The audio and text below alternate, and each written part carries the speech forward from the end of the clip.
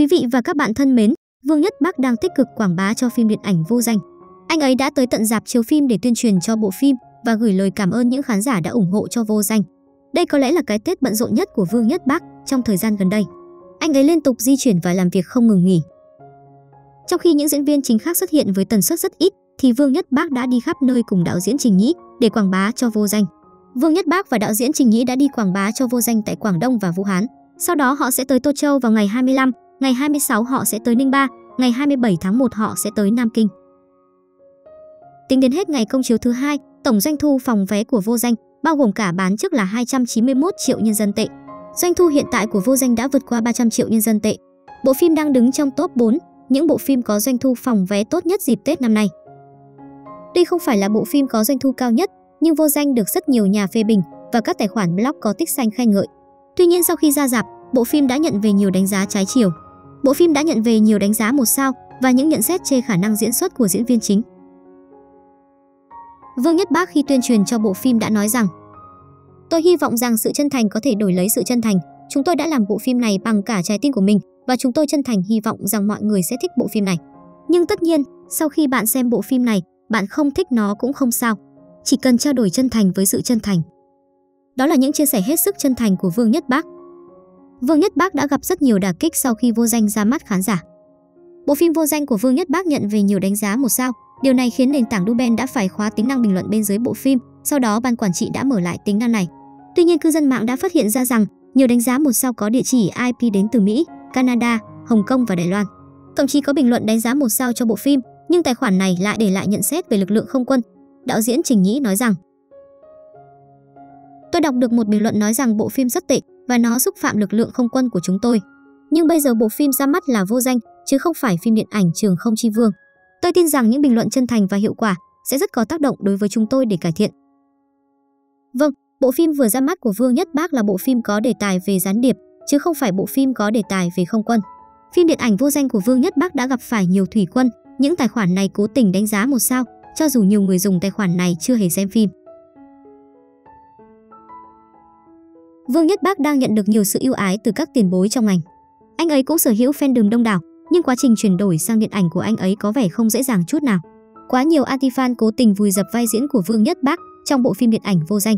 Vương Nhất Bác chỉ mới tròn 25 tuổi, nhưng anh ấy đã mang về cho công ty chủ quản tới 59% doanh thu.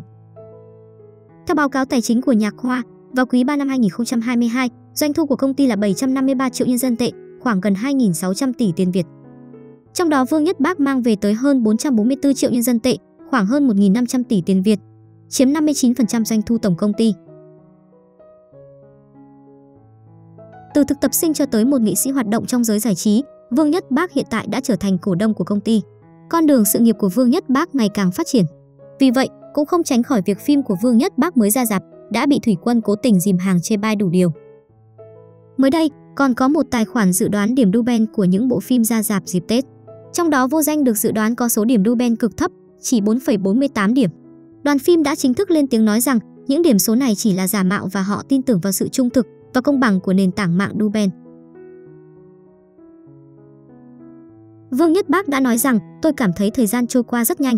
Tôi không cố nhớ lại những gì tôi đã nói và đã làm.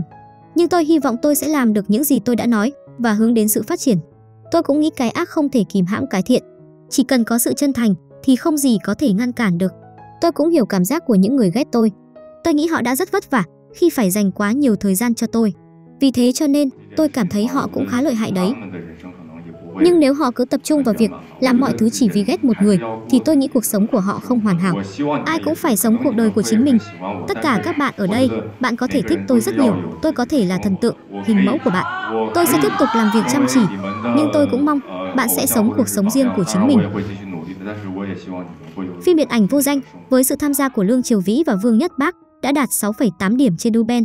Cư dân mạng đặt câu hỏi: tại sao doanh thu phòng vé của bộ phim chỉ đứng top 4 với hơn 300 triệu nhân dân tệ, nhưng nó lại có thể nhận được tới 370.000 lượt xếp hạng? Số lượt đánh giá cho bộ phim nhiều hơn tất cả các bộ phim trong lễ hội mùa xuân cộng lại. Số lượng đánh giá cho bộ phim sẽ tương đương với doanh thu của bộ phim. Số lượng bình luận dành cho Vô Danh quá cao, nó nhiều hơn tổng số bình luận dành cho các bộ phim Tết còn lại. Nếu những bình luận này đến từ những khán giả đã thực sự đến rạp xem phim, thì doanh thu của Vô Danh sẽ là ông vua phòng vé năm nay. Nhưng doanh thu của Vô Danh hiện vẫn xếp top 4 trong số những bộ phim ra rạp trong lễ hội mùa xuân này. Điều này cho thấy có một số lượng lớn bình luận và đánh giá cho Vô Danh là những bình luận ảo. Trước đây, khi bộ phim Phong khởi Lạc Dương có lịch công chiếu, vì nền tảng bị trục trặc nên bộ phim đã trễ giờ phát hành, nhưng khi đó đã có rất nhiều bình luận chê bai diễn xuất của Vương Nhất Bác. Một bộ phim chưa được phát hành mà khán giả đã nhận xét chi tiết, đó chẳng phải là ảo quá ư? Lần này, Vương Nhất Bác đã thẳng thắn phản pháo đối với những anti-fan đã cố tình bôi nhọ Vô Danh. Anh đã không ngại khi thẳng thắn nói rằng anh hiểu cảm giác của những người ghét anh. Anh cũng rất chân thành khi nói rằng mỗi người nên tập trung vào cuộc sống riêng của chính mình, việc làm tất cả mọi việc chỉ vì ghét một người thực sự không nên chút nào. Vương Nhất Bác đã bắt đầu mùa xuân mới với nhiều bình luận đả kích trên mạng, nhưng anh ấy đã thẳng thắn đối diện với anti-fan và khẳng định năng lực của chính mình. Thời gian là câu trả lời tốt nhất. Thời gian đã giúp Vương Nhất Bác trưởng thành hơn và thời gian sẽ khẳng định năng lực thực sự của anh ấy.